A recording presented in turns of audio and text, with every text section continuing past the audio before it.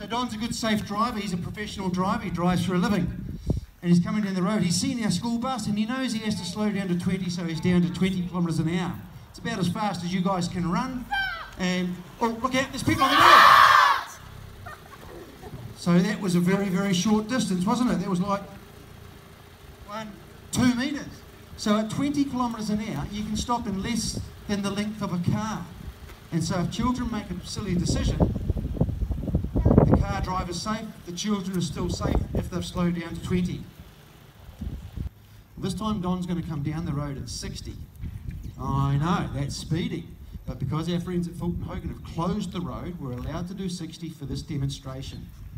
So he's going to come down at 60. So we've got the Ava here.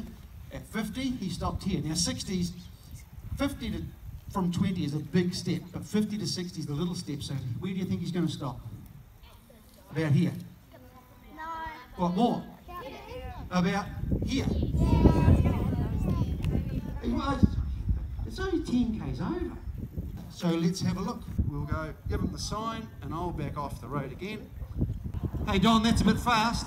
Mate, that's 60. Look out!